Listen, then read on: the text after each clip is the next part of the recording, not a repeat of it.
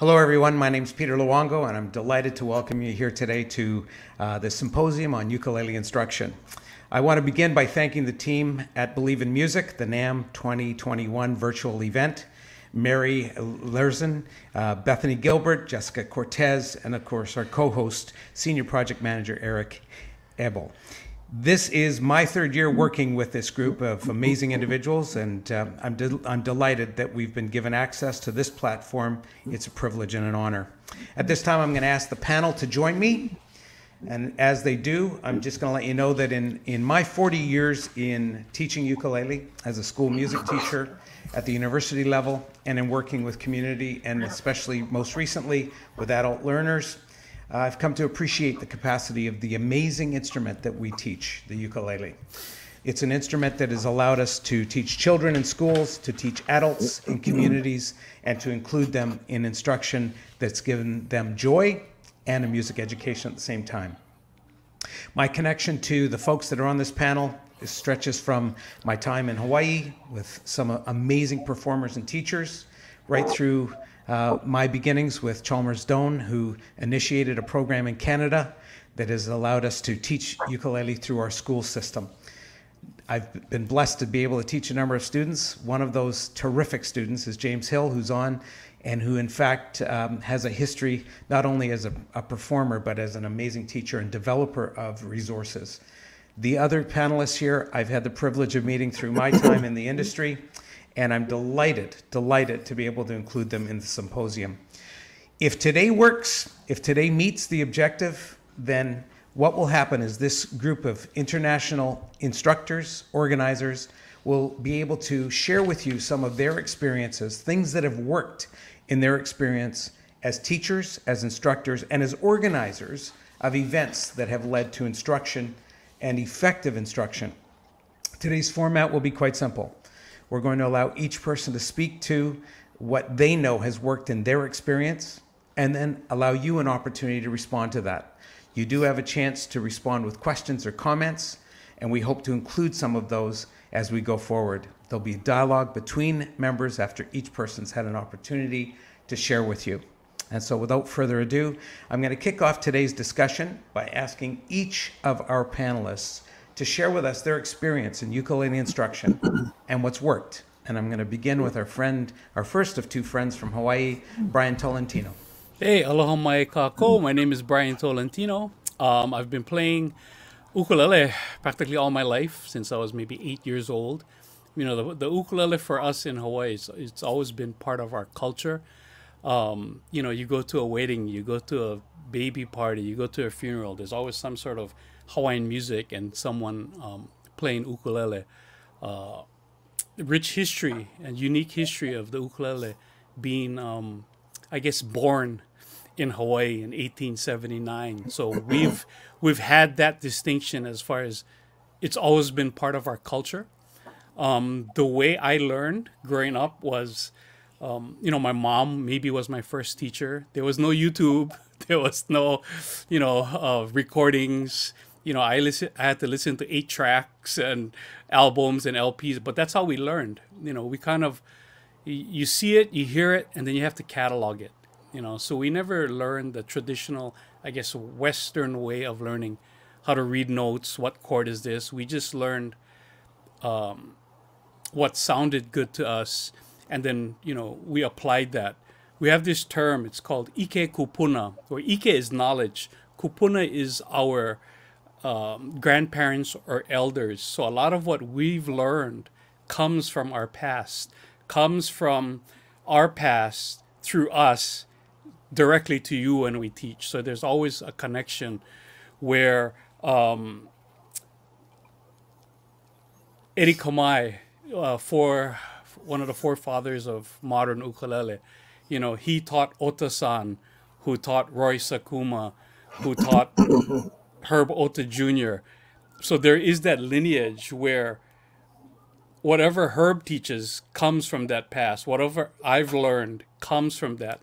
So that's kind of the cultural aspect that we have here in Hawaii, where it is Ike Kupuna. You know, it comes from our past, and we share that with the world.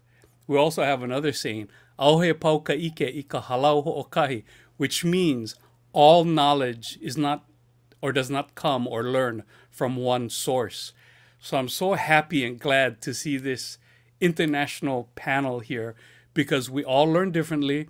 We all speak different musical languages, but we can all come to the same outcome. And I'm just honored and happy to be here. Thank you for the invite, Peter, and it's great to see all of you. Thank you, Brian.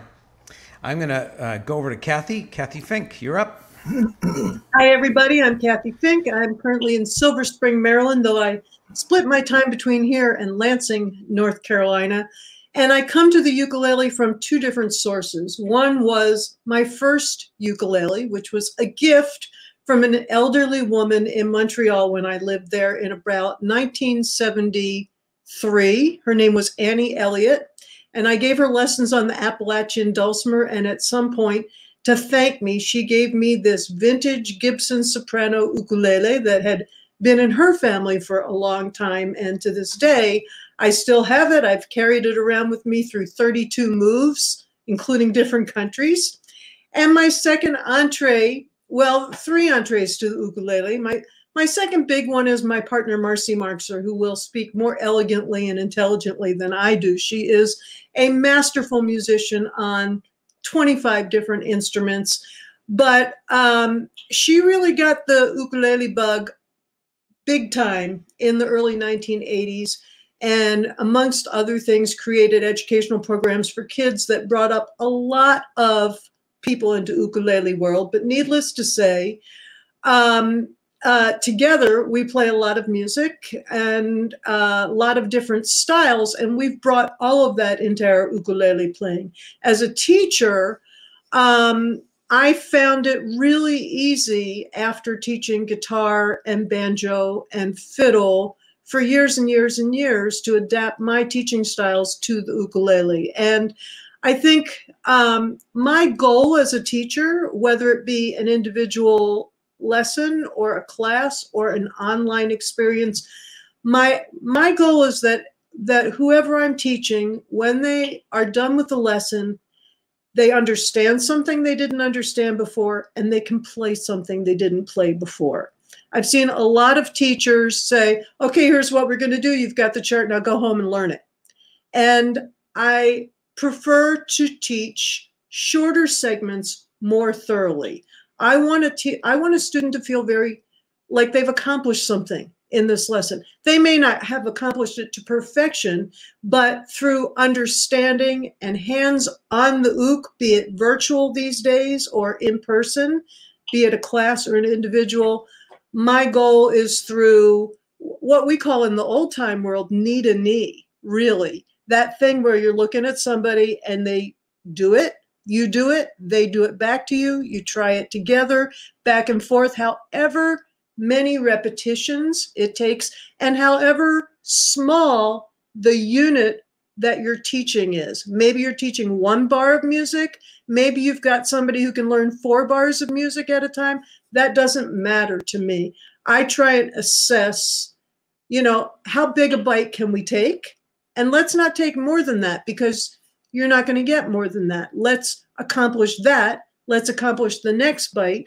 And then let's also learn some good practice techniques for putting it all together. And that's the format that has worked for me individually. It's what we encourage at the Uke Fest that Marcy and I run, the Music Center at Strathmore. We're going into our 13th annual Summer Uke Fest, but we had a very successful winter virtual Uke Fest a couple weeks ago and a baritone ukulele day. So we've stretched out here. And I just want to throw in that I think one of the things that differentiates the ukulele world is in all of the musics that Marcy and I play, there is picking up the ukulele is like joining a community. It's not even like joining a club. It's like you made a new friend already, and we've seen that work virtually, and I'm really thrilled about that. So thanks for the opportunity to be here and share some ideas with these awesome people that I'm all in love with. Thank you, Kathy. Who I never met before. There you go.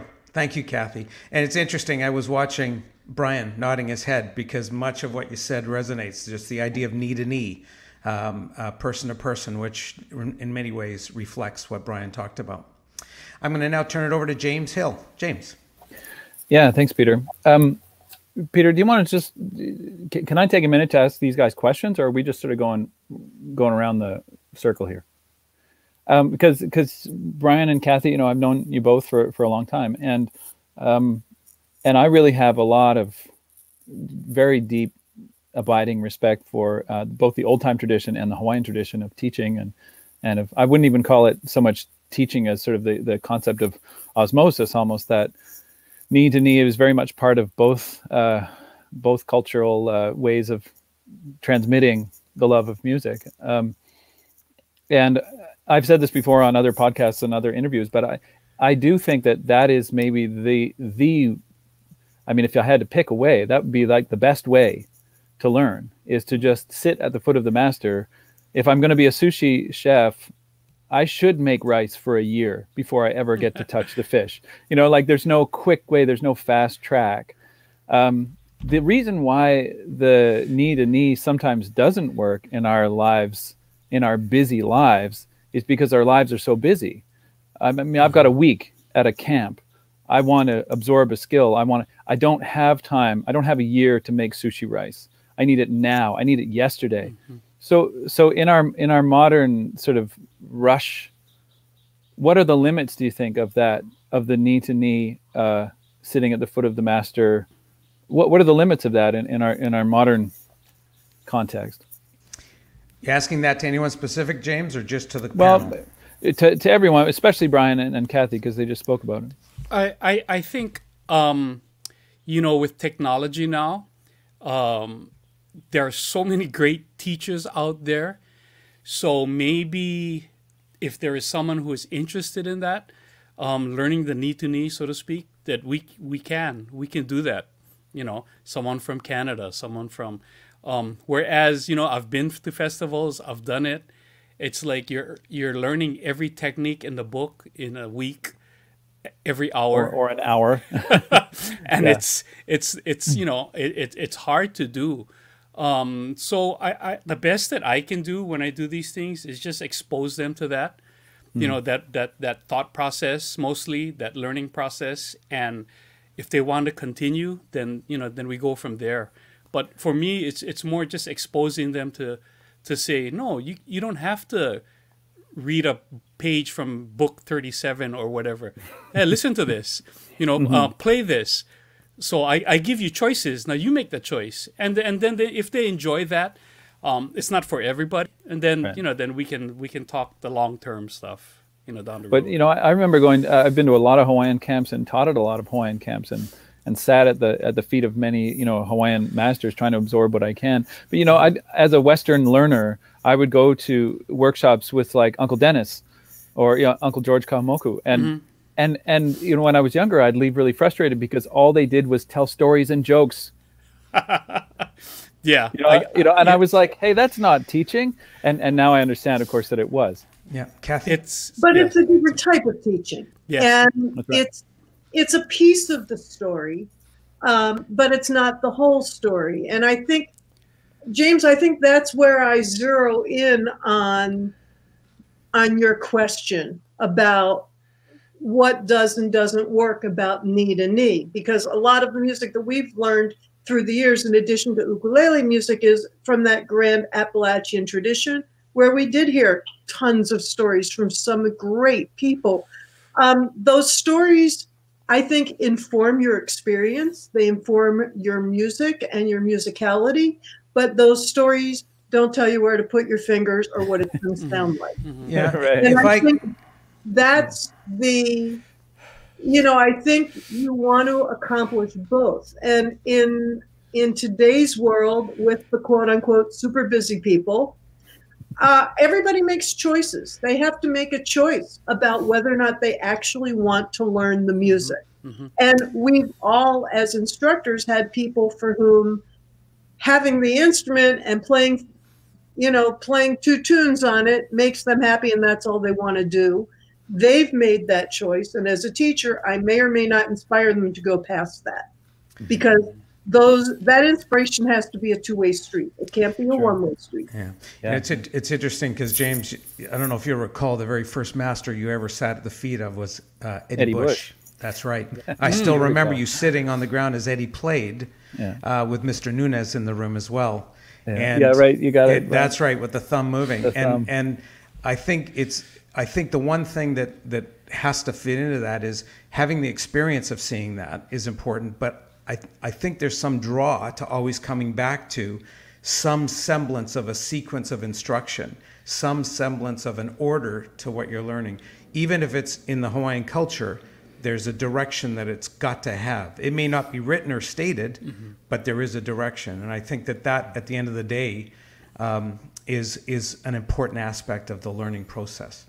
And that boils down to curriculum, be it formal or informal. I think that's the key word, Peter. Yep, agreed. Yeah. Agreed. James, other comments? Oh, sorry, over to you, Brian. And I think, it wasn't teaching, so to speak. It was more sharing. Yep. The knowledge that I have that I want to pass on to you. So there was no structural teaching about those sit-down sessions, those talk story sessions. But it's funny that there may not have been a lot of teaching, but there might have been a lot of learning. Yeah, exactly. Well Yes. Agreed. Yes. My son loves to read books, and he loves to have books read to him. And so often, once he has a book that he loves, he'll get to a point where you go to read it to him again, and he'll look at you and he'll say, no. He said, don't read the book, be the book. Wow. And the first time he said that, I didn't know what he meant. But what he means is he wants you to embody the character and now create a new story and act out as if you were the character and make these new imaginary plays happen. Don't be the book, he said. Don't read the book, he said. Be the book. And I thought, there's a quote for teachers if there ever was one. Yeah, very nicely said. Well, and I would say, in a way, James, that he's your son because that's how you teach. Yeah, that does remind me of James. Yeah. James, any last thoughts before I turn over to Mary? No, I mean, I've got lots of ideas about how things work in a classroom. And I will say, I do have one last thought, and that is, I do think that one of the limits of the real, the essential teaching process that we're talking about here, the osmosis and knee to knee, which is ultimately the real thing. I do think one of the limits of that is when you get one teacher and a whole bunch of students at one time. The knee to knee thing can break down a little bit. And that's where I think teachers need teachers who are in that situation, one on many, and who are expected to follow some kind of structure, not just a jam session. Yep. That's where they need resources and they need strategies. And I would say the number one thing, and we can come back to this later because it's a longer piece, but the number one thing that I try to help teachers with is differentiation, where they can have multiple levels simultaneously, where everybody is entertained, where everybody is learning something. The number one thing teachers say when they sign up for the J-Hui teacher certification program, they say, oh, hey, you won't believe this. I've got a class of students, and I tell you what, it's crazy. Some are really good, and some are in the middle, and some are at the bottom. What am I going to do? And I look Welcome to the world of teaching. Exactly. I'm like, and what were you expecting exactly? Yeah, they were all homogeneous. They could that's all exactly the same. So that's probably the number one thing that I help teachers with is real tangible strategies and material that can make that go more smoothly. Excellent addition to the discussion. And Mary, as I go over to you, I'm just going to tell you, I've noticed a couple of questions in the chat box. I'm going to bring them up after. Eric, thank you for that. Mary, over to you. Oh, hi, thanks. Hi, everybody. I'm Mary Agnes Krell. I am the producer and director of Grand Northern Ukulele Festival, or GNUF, here in the UK. And I'm also a professor of creative media at Sussex University, also here in the UK. I've been working with community arts festivals, largely in the music and performance areas, for more than 2 decades on more than 2 continents. And the festival that I run, which is itself also a ukulele festival, GNUF, has won the Queen's Award for Voluntary Service, in part, and I say this not just to say that we got an award from the Queen, which is an American living in England, I think is kind of cool, but that we received it for our work focusing on community. And for me, there's 2 things I think are really important when you're thinking about teaching. The first is that your students form a community, And one of the most important things for me about thinking through community in terms of our festival, or even my own students at the university, is how I can make them feel comfortable, welcome, included, feel a part of that community. And so a lot of the work that I do in organizing events, whether they are individual classroom sessions or huge festivals, is try to create situations where we as a team work together, the different artists and the organizers and volunteers, to make sure that people just feel welcome. So, pretty much everybody here has done that. I've been at festivals where James will walk up to a stranger and just say hello, and where Brian will jam with somebody he's never met in a courtyard. I think it's really important to try to create those opportunities for people to feel that they can connect. And I think another thing to consider as a teacher is that one of the ways that you can do that is by, designing your teaching in an inclusive way, so that you have material that different levels or styles of learners can engage with. But another thing that you can do, and I say this because it's something I've had to do persistently throughout my entire adult life, is ask yourself what you can do to be a better teacher. And for me, that's about trying to learn new, different, or interesting ways of designing material for students. This last year has been crazy. I'm the director of education at our school at the university, and I've had to help my colleagues move thousands of modules from face-to-face to online in a matter of days when we had our first lockdown during the pandemic. It was a challenge I've never faced before. But what I realized is that some of those skills we learn as teachers, like the necessity of breaking material down into small chunks and creating those small wins. So somebody will come to your class and work on a small piece of information and feel that they have mastered that, even though they will probably need to continue to practice it and have not, in fact, yet mastered it. And they'll go away and want to do more. It might inspire them to do more, or to practice more, or to engage more. So I think that for me, the most important things are thinking about community and who your community is, how they might feel included or connected. And then asking yourself, what will help you become a better teacher? What can you learn? And it's hard to say, what do I not know? How do I know what I don't know? But I think attending things like this, signing up for the James's ukulele initiative, going to a seminar or a workshop at one of Ben's festivals, going along to Strathmore for one of their great events, or signing up and making time for yourself to take part in one of those need-to-need kind of traditional or more traditional kinds of training sessions could work for you. And you just need to ask yourself, what is it that's going to work for you? So that's my more than 2p worth. Ah, nice. Nicely said. And again, lots of connectivity between things that others have said and your own experiences, Mary. And I can attest to the fact that it absolutely is a community that you build through each of your events. Brian, before I go to Byron, over to you. Yeah, so I think the common thread between all of us and great teachers is we have the passion for teaching. We didn't go to university, okay, I'm going to study 4 years, I'm going to become a teacher. I didn't go that route. I just have the passion for sharing, and that's the common thread that we have, I think.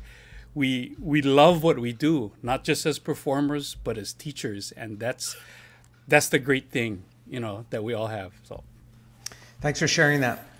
Byron, it's great to have you here. Byron is our elder statesman on the panel. He's now 60. Thank you very much. You're very kind. Well, can you all hear me? Okay. I guess, what are we doing? Introducing ourselves, our background. I started playing ukulele around 13 years old when I was about a freshman in high school or 8th grade. I can't remember. And self-taught completely. Never studied with anybody. And growing up in our neighborhood, some of the kids played ukulele, and so you learn one song from this person and another song from another person. And I found out that in different neighborhoods in Honolulu, we all played the same songs, but slightly differently. Like, for example, Crazy G is one thing that almost all local kids learned. But the way that Benny Chong plays it is very different from the way that I learned it. It's all folk music, it's all oral tradition, nothing's written. And we all played the same kind of tunes, like Lady of Spain and Granada. We tried to play Stars and Stripes Forever. and all instrumental stuff, a lot of strumming. And then around 1960, so after when I was about 19 years old, I gave up the ukulele and became a jazz bass player. And I didn't touch the ukulele for 34 years until I was asked to play the ukulele for different groups and for the Ukulele Hall of Fame Museum Expo. And that got me slowly back into playing the ukulele again. And slowly I got requests to teach ukulele. And now I'm teaching, I taught beginning ukulele at the University of Hawaii after I retired in 2010. And in 2015, the university asked me to come back and teach. So I did. And this was a great learning experience. When you teach, you learn. I had students, college students, taking the course for credit. And then I had a lot of pupunas, elder senior citizens who could take classes for free with the teacher's permission. And that was an experience because now I have this class of young kids, 20 years old, in that age bracket. And then the pupunas who are over 60. And I try to accommodate everybody. Now, most of the young students at the university that I had in my class were from Asian countries, from China, Korea, Japan. So you can imagine the difficulty I have. I say, okay, let's learn, let's strum chords and learn to sing songs like You Are My Sunshine. And they couldn't relate to those songs, and the songs that the old folks wanted would be very different from the songs that the young kids wanted. So that opened my mind to tuning into the internet more and more to learn the kind of songs they want. So I asked the young kids, well, what kind of songs would you want us to learn? And one request was California Hotel. I don't know if you know that song. I never heard of that song. James, you probably know that song, And so I had to go to the internet and learn the song and figure out the best key for them to sing it in.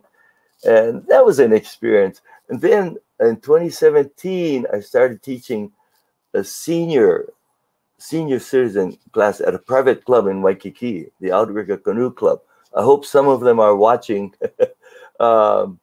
And they asked me to teach them. I said, well, I didn't want to do that, but I said, okay, I'll try it for 8 weeks, once a week. And we did it. And toward the end of the 8 weeks, he said, can we continue some more? So we did. And long story short, we're going on 3 years now. We've been going all this time. And they really love it. And you know what?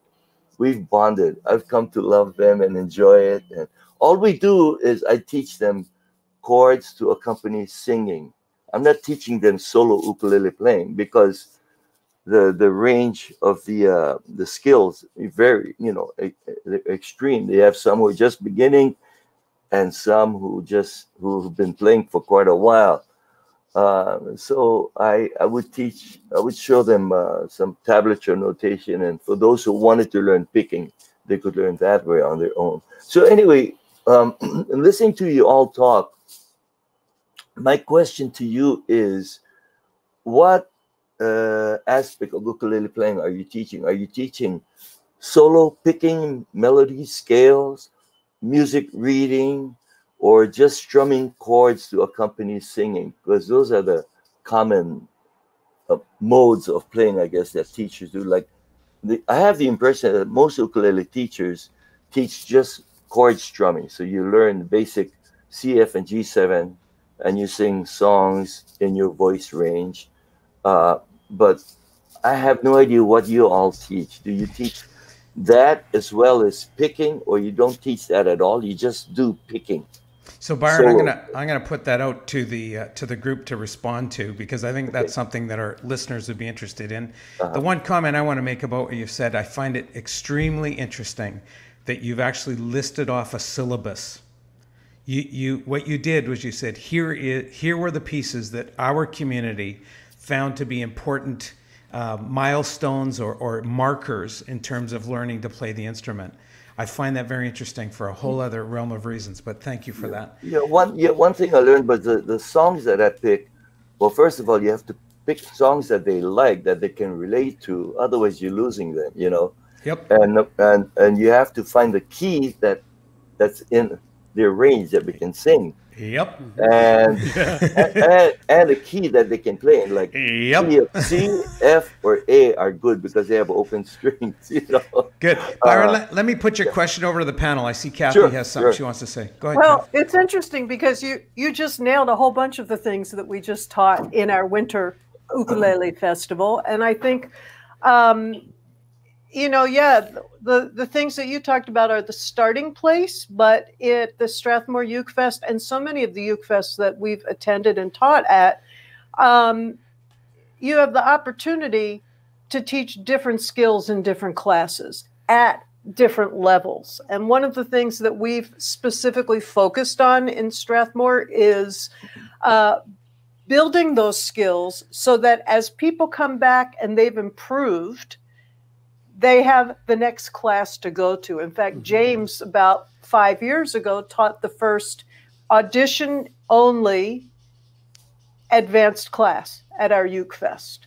And I just found the copy of the handout of that the other day. It was called Ukulele Confidential, and the front cover of the handout had this big like combination lock on it. It was like, you gotta want to get into this class. We do it like that, and since this is going out to a large group of people, because people don't really know how to assess their own playing, you know, and in the ukulele world, not unlike the banjo and guitar world, if you've owned an instrument for a long time, you may just automatically consider yourself an advanced player, but that doesn't, those two things are not related. You're an advanced owner. Yeah, exactly. Advanced owner. And so we started this methodology of asking people to audition in, not to keep people out, but to make sure that they're getting in, to make sure that advanced players can learn at an advanced pace and an advanced level. Sometimes we'll just say to somebody, you know, you're right on the cusp. Why don't you try it? And if it doesn't, number one, promise that you're not going to hold the class back. And number two, if it isn't a fit, go to another class quickly, so you don't miss too much of that. But I think that, Byron, what we've done is offered these skill-based curriculum classes in the morning for each skill level. And then in the afternoon, drop-in classes, again, at some of them are all levels, and some of them are advanced, and some are intermediate, trying to give people an opportunity to learn at their own level, but also creating community opportunities where, you know, our harmony singing class, I'm not going to say it has nothing to do with playing the ukulele, because anything that you learn in harmony singing is going to enhance what you do with ukulele, but it's not going to be based on your ukulele skills. And that gives us a chance to bring everybody in the same room and enhance some other skills as well. Well said. Really well said. And I'm going to just interject and then offer others a chance. Through Chalmers' program that I used in Langley for the 35 years that I taught, and now continue to do with adults, Byron, it addresses all the aspects. That was one of the things that program really focused on, was that it gave the ability to read notation, the ability to play by ear, the understanding of the theory around music, the idea of combining melody and harmony. Yes, of course, strumming and singing, but all of those components would be introduced during 2 lessons a week in a classroom, 2 lessons a week for 45 minutes or 35 minutes each lesson. Well, at the end of the year, you had students who were extremely proficient in music. Yes, they learned it through playing the ukulele, but they became extremely proficient musically across the board. So to your point, there is the option there for learning all aspects of music and music education through the use of the ukulele. It is possible, but if I can just jump in, you also have to, as a teacher, choose your battles, and I think you have to tailor your approach to your students and to your own interests and aptitudes. So the main question that I ask all my teachers as they're coming through my certification program, the first thing we have to get clear on is the ukulele a vehicle or a destination? This is the main question that you have to address, and there's no right answer to that. But if you think of the ukulele as a destination, then you are teaching things that are native to the ukulele. Things like tablature are fine, chord diagrams, singing and strumming, because you don't necessarily want to lead anywhere beyond the ukulele. It's an end unto itself. Let's all just hop in the pool and have a swim and everybody's happy. Those who think that the ukulele is a vehicle, they're going to teach differently. They're going to use different materials. They're going to make different decisions about even what tuning to use, whether to teach picking early on, whether to teach standard notation or tablature. All of the little questions that we like to haggle over online and forums and argue about at festivals, all of these questions are pretty much answered in one fell swoop if you can just be clear with yourself and your students about whether the ukulele is a vehicle or a destination. Yeah, nicely said. Really nicely said. I'm cognizant of time, and I want to make sure that we get to our final two panelists. So, Marcy, I'm going to turn it over to you and give you a chance to introduce yourself and speak to your experience in teaching. Okay. Well, hi, everybody. This is great. It's a fabulous group of people, great discussion. I started teaching music when I was in high school. I got hired by the University of Michigan, Flint, to teach adult community education, and then was teaching guitar, mainly guitar. But that process was something I really fell in love with. And in time, within a couple years, I was also teaching hammer dulcimer, which was my first instrument. I started playing guitar when I was 5, but I grew up playing with my grandmother. And then I started in the 80s, taught through music stores and things like that and other community education programs. But it was such a beautiful process to break everything down, to try to get to, how to hold your hands, how to save your hands, how to make sure they don't hurt, all the little details that, it's kind of geeky, but, we just love it. All of us love it. And I made two VHS series for Homespun in the 80s. One was called Kids Guitar 1 and 2, and the other series was Ukulele for Kids 1 and 2. And I didn't realize that a lot of people who thought they couldn't play were picking up the kids' programs and going through those videos. So and that was when they were, this big, and you put them in and you could check them out from the library, which was really great. Eventually they were updated. But every time technology changes, we change with it. So the addition of DVDs that you could fast forward was really, really great. I teach online for TrueFire.com, guitar, mandolin, and ukulele, tenor, banjo, and also Peghead Nation, ukulele only, and these other things for Homespun, a lot of guitar stuff. But what I think this does for us, and of course, Kathy and I are in the folk genre, we also play swing, early jazz, other kinds of things. And one thing I just love about these various genres that are based around the feel and the swing and the harmony and just the group, really, is that all these instruments can play together. So I know that we're talking about ukulele here, but everybody who plays some jazz chords can play with any other instrument who's playing those tunes, or folk chords, straight ahead chords for beginners, all that stuff. But what I really like about teaching online is communicating with the people that used to just buy a program. So I would be in a place like California or some other, other country or something, and some little kids would come on and look at me and say, hey, I have which was very cool, very, very cool. But I also say in my videos, if you see me at a gig, bring your instrument and we'll sit down and play a song. And that has been wonderful. But now I'm communicating with people all the time. We're sending videos back and forth. We can be up close and personal. I think that it's really wonderful to break things down for the bare beginner. There are so many people I'm noticing who are sending me notes who just got a ukulele and they're not sure what to do with it. But even as basic as in a group of kids, a school group of kids or something like that, holding your hand up like this and saying, okay, this is my strumming hand. It's relaxed, isn't it? Yeah, before they even get a ukulele in their hand. Now just keep your fingers and thumb relaxed. Pull up your hand and see what position it's in. Oh, yeah. Now, if you're going to play a guitar, you might slip a flat pick in there, but you want to stay relaxed. Now you're going to strum your ukulele. Take that position, put it right in front of you, and let your hand relax before they even get an instrument in their hands. And also talking about the left hand, when they have their instrument in their hands, just lightly touch the strings, like bouncing on the strings, even if they're not playing with their right hand. Like, this is how hard this should be. It isn't hard to push these strings down. So always remember, if you're straining and you're stressing, it's probably because you're doing something your hands haven't done before.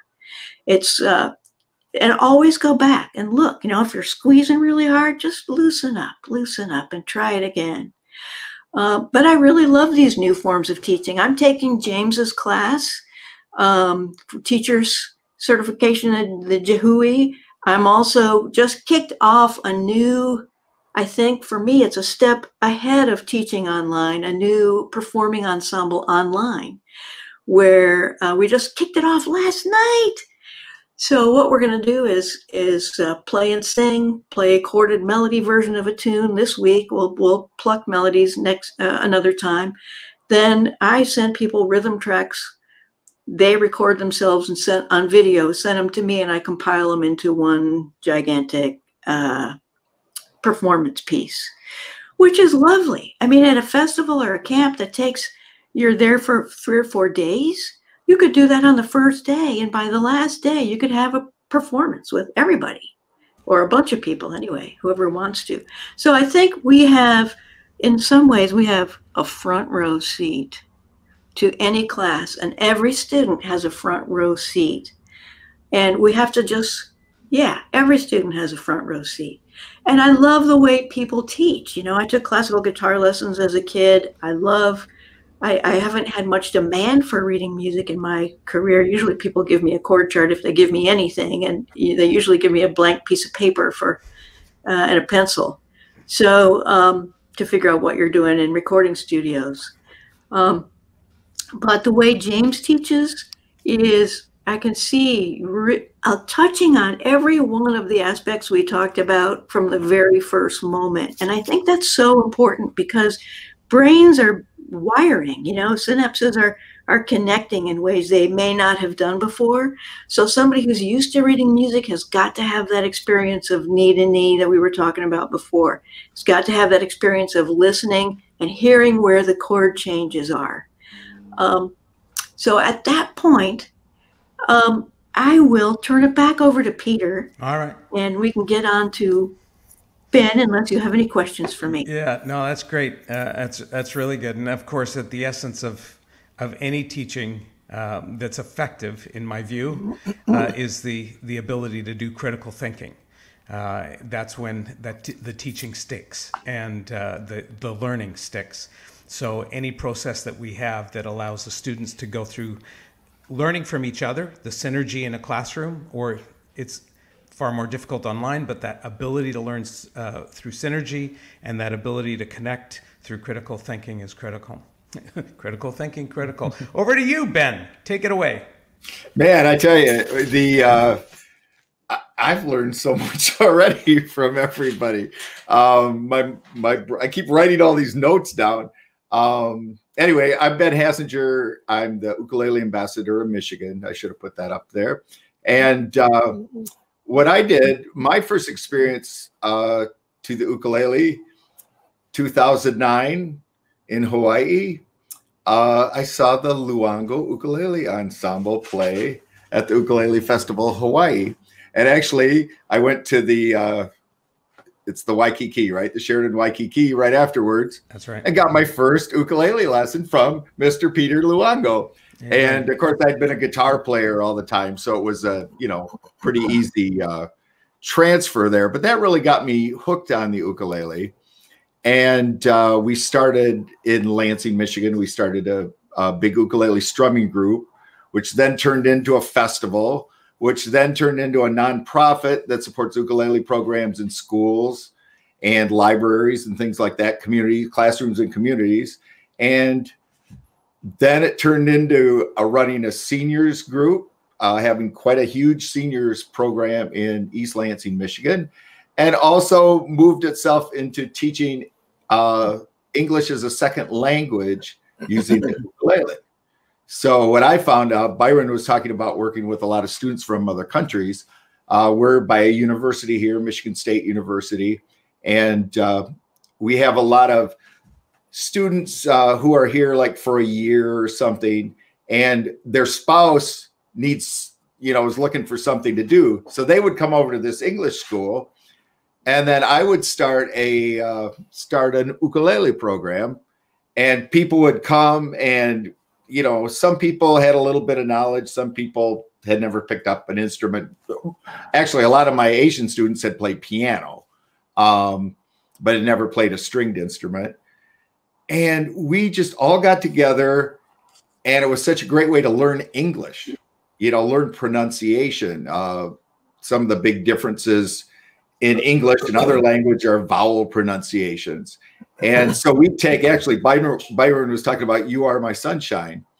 And that was a song I found everybody in the world knows that song. It's amazing. I was in China riding a taxi cab once and playing it on the ukulele and singing with the cab driver. So it's pretty, he had a cell phone and was talking to some friend and they were laughing. But I've just found the ukulele to be a great entrance into music for so many people. Everybody goes, oh, the ukulele, it's such an easy instrument. And I go, well, it's a musical instrument that you can take as far as you want. And I tell them, look up James Hill, look up Jake Shimabukuro, look up any number of these artists and you can see where it goes. But unlike a guitar, unlike some other instruments, you can pick up an ukulele and you can start playing music in a half hour, 2 or 3 chords. James has his chord twin things there where it's the same shape and you just move it over. And I've just found it can, again, you can go as far as you want with it, but it gives people instant gratification. And mainly now I'm working with seniors, and I have a lot of folks, and I'm sure a lot of us can relate to this, that in the 60s, okay, they had a flower in their hair and saying, if you're going to San Francisco on their guitar, and then they had to give it up for work or family or whatever. And now they come back and, man, that guitar is hard to play. We've all got a little arthritis and things like that. And it's like, but I want to play music. And they can pick up the ukulele, kind of pick up where they left off, maybe on the guitar, or if they've never played an instrument before. We can get going pretty quickly. And then sky's the limit from there, however far you want to take it. I don't know if it was James or somebody was talking about, some people are, they're happy with just learning, 4 or 5 first position chords, and they can play and sing songs together. I call it the most folk of folk instruments because it brings folks together. Yeah. And what Mary Agnes was talking about, the community aspect of it all, I think is hugely important. And it's what keeps this whole ukulele thing going. Yeah, Ben, really nicely said. What a nice way to sum up sort of the discussion that we've had and bringing it back to that very real essence of the community, learning to play and the community being bonded. In the few minutes that we have left, I've been really impressed by some of the questions that the audience have put forward and has been shared. I've got one here that I think each and any one of you could respond to, and I'd be curious to hear. With the pandemic, this is the question. With the pandemic, many players are turning into teachers without the necessary teaching background. What are some of the biggest mistakes you notice with modern players come teachers? Okay, I'm going to start with Marcy on this, and then I'm going to go to Brian, and I'll take it from there. One is the approach of, I just want to do it my way, because beginners don't have a way. I hear that attitude quite a bit, and I see it online. So having a structured, and then we'll take people with that same attitude see them a year later, they haven't progressed. So going with a program that is structured, beginning, middle, step by step is really the way to go. Mm-hmm. Thanks, and also having a clear practice regimen. Keep a log of the practice, of people's practice. And teachers need to know their own strong points. If a teacher really knows 3 or 4 chords and wants to start teaching, that's great, but they have to know that they only know 3 or 4 chords. So that's what they can do best, is really use their enthusiasm to get people interested, but then they have to know where to send them from there, or they have to progress themselves. Yep. Mm-hmm. Yep. Brian, I think the assumption is that, wow, these guys are great players, so they must be great teachers. And we all know that that's not the case. Right. I think if you're looking for teachers, you should do your homework. Like we have resumes for our gigs and stuff like that. There should be some sort of teaching resume that you can look at. Because, right, everyone assumes, yeah, this guy can play. He must be a great teacher. Not always the case. No. Well said. I'm going to go over to Kathy, and Ben, you might want to weigh in on this. I'm sensing you want to. Go ahead, Kathy. Yeah. I feel like before putting yourself out there as a teacher, you can practice teaching. One of the things that we've done in our Uke Fest is bring up new teachers. We brought in several new teachers this round, and we actually spend the mentoring time with them to help them prepare for breaking things down. Remember, teaching is really beyond the storytelling part of it that Brian talked about. When you're down to the skill set, it's about how do you break things down into small bites that somebody else can learn.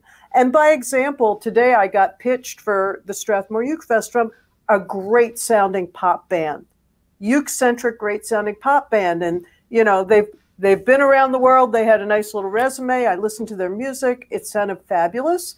And I said, what's your teaching experience and what do you teach on the ukulele? Because we're actually a teaching festival. And I gave them some samples of the kind of stuff that we do. And they said, no, we're really performers. We're actually not teachers. And I needed them to recognize that. And that doesn't mean that a performer can't make that transition. That's the question at hand right now. But what they have to do is put themselves into beginner mind and think about, if I didn't know this, what would it take for me to learn it? And these days, with all of the assets that we have, there's no excuse to not practice your teaching before you do it. Yeah. You get a friend and see how it communicates with them. You get a buddy, you try it. You need to put your best foot forward out there, because in fact, this screen is full of phenomenal teachers. And, there's 100 more that we could all name.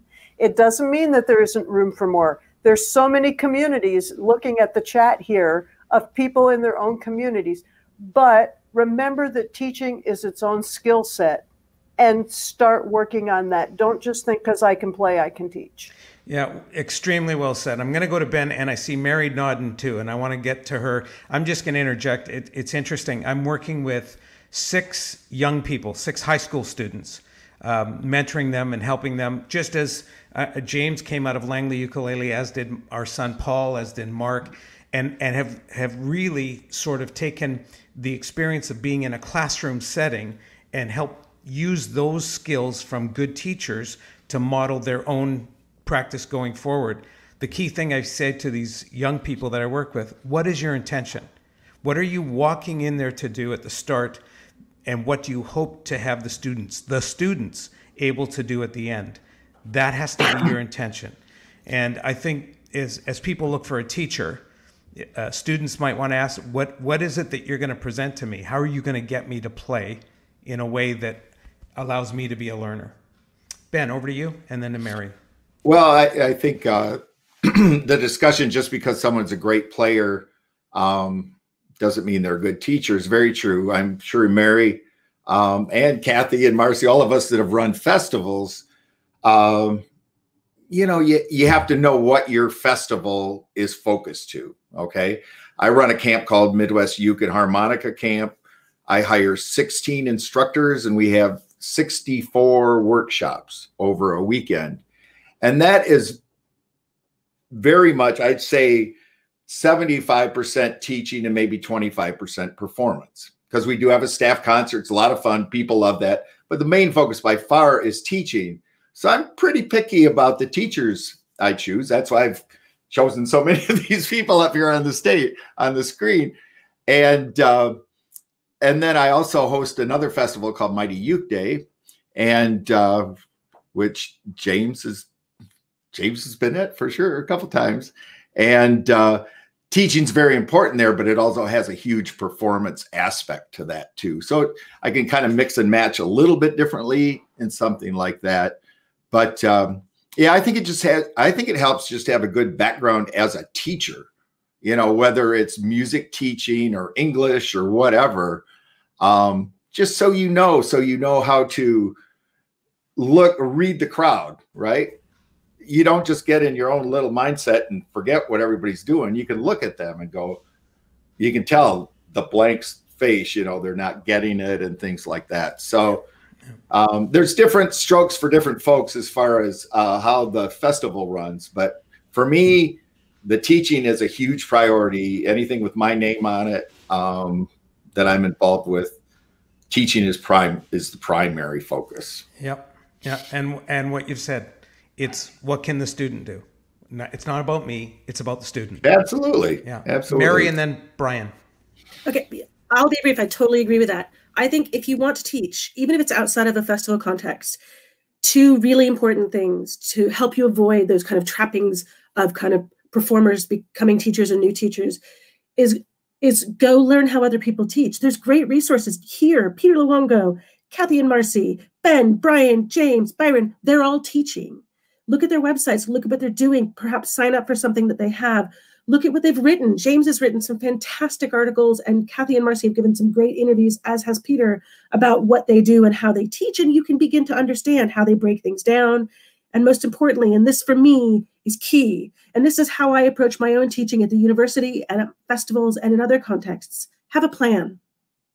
And when you look at your plan and think it's going to take an hour, cut it in half, because that half hour of content will fill that hour.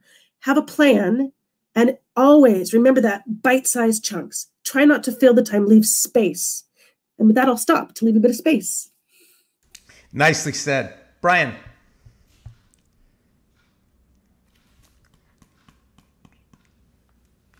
Brian, you have to unmute. That's the expression from 2020. You're on mute. I knew that. It's a silent teaching method. I knew that. Okay, no. I thought you were just leaving some space. I thought, wow, this is like performance art. This is amazing. A lot of space. You know, with music, you need to let it breathe. Well, anyway, no, I would always tell myself, because I like to be engaging. I mean, you guys know me. I don't want to be my math teacher growing up. You know, just sprouting out formulas, no engagement. And Mary hit it on the head, man. And yeah, I appreciate all of you. As teachers, you know, we still learn. I love sitting and listening to James or Byron or whoever. It's not necessarily I'm trying to learn content, but I'm just watching the way they express themselves and they get their points across. That is, I think, what makes us, or me, or all of us, great teachers. I love sitting in classes, watching people teach, you know, and it helps me become a more effective teacher. Yeah, I think you have to get obsessed about it. We all did that when we first started doing anything. It wasn't. At one point, it switched from being a casual relationship to being a serious relationship. And I remember going online in my early days, 2002, 2003, and deciding, yes, I'm going to be an ukulele player. I'm going to be a performer. I'm going to do this. My first thing, beyond just, you know, practicing and getting to be a better player, was to go online and become obsessed about who was out there and what they were doing. And one of the first people I found was Brian. And so, I mean, I've been stalking you since then. You know, it was like, I'm so sorry. And I think, but you have to take it on as part of your identity. Say, I am a teacher. I am going to be proud of the teaching that I do. This is part of my thing. This is not a side hustle. I think that's where you get a lot of young and inexperienced teachers doing it until the pandemic is over. It's just a side hustle. It can't be that. You have to become obsessed about it. It has to become part of your identity, and you have to find the fun in it for you. It has to feed you. Otherwise, it's just not going to take off. Yeah, do it because you love it. I love it. Folks, we have a limited amount of time, and I know Byron wants to say something. I'm going to give everybody a chance to make just one comment about teaching the ukulele or learning to play the ukulele. Just one comment around the table. Byron, I'm going to start with you because you've been waving your hand. Unmute. Unmute, big guy. Thank you. Yeah, I'm trying to answer the original question. What are some of the biggest mistakes you notice with modern players? Players who teach, and they may not be qualified to teach. You have to be careful. Students have to take what they say with a grain of salt, because they might say things like, "Well, here's how you hold. This is a C6 chord, but it's also an A minor 7 chord, and also an F major 7/9. And how do you know when to call it what?" And it all has to do with what the bass player should be playing. And so, but many ukulele players, the teachers might not be aware of that fact about the importance of the bass function. And the other thing is, I'll just find an example. They might be spouting information about scales, and they'll call out the pitches of the E major scale as E, F sharp, A flat instead of G sharp, and B flat, and so on. So that's all. Thank you, Byron. Kathy, last thoughts from you. I just feel like every teacher needs to think about the student first, and what they're in it for, what you have to offer them. And also, it's valid, and this will happen from time to time, to realize you might not be the right teacher for that person. And who do you feel, my goal with each student is to make sure I'm meeting their goals. And if for whatever reason, it may be stylistic or something like that, I feel like, you're going to get more out of taking some lessons from that person. I don't mind doing that. It doesn't happen a lot, but it does happen from time to time. Or maybe they want to learn. They just may want to learn something that I don't do. I'm not going to fake it. I'm going to say, you're going to meet your goals better by checking out these other instructors. And I think it's important to be really clear on what their goals are and be able to meet them. Thanks, Kathy. Mary, last thoughts? This is really quick. We haven't said it. Ask your students for feedback and use that to improve your teaching. Well said. James, and then over to Mars. Which end do I blow into? Okay.